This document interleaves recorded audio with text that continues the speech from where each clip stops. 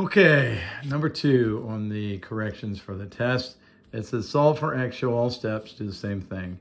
X plus 1 divided by 3, x plus 1 divided by 3 is greater than or equal to -1.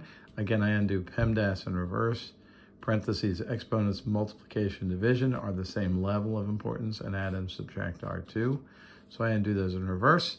Now you would think I would undo the addition first, but this entire quantity x plus 1 is being divided by 3, which means I can assume that parentheses would be around it. Sorry if I lose focus on it because I'm holding the phone with my left hand. So I got to undo the division before I undo the parentheses. Undo division before parentheses. Undo the division with multiplication. So I'm going to multiply both sides by 3. When I do that, the 3's cancel and I get x plus 1. And over here, I keep the same inequality sign, which is greater than or equal to.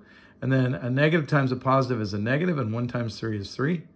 Now I am going to undo the addition with subtraction, subtract 1, do that from both sides.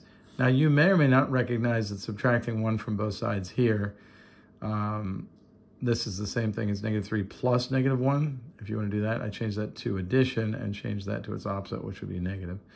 Then you see that these cancel when I get x and is greater than or equal to -3 plus -1 is -4. By the way, I don't know what problem number this is for you. So this is number 2 on version 1. I have no idea what number it is for you. I'm sorry if it's different for you.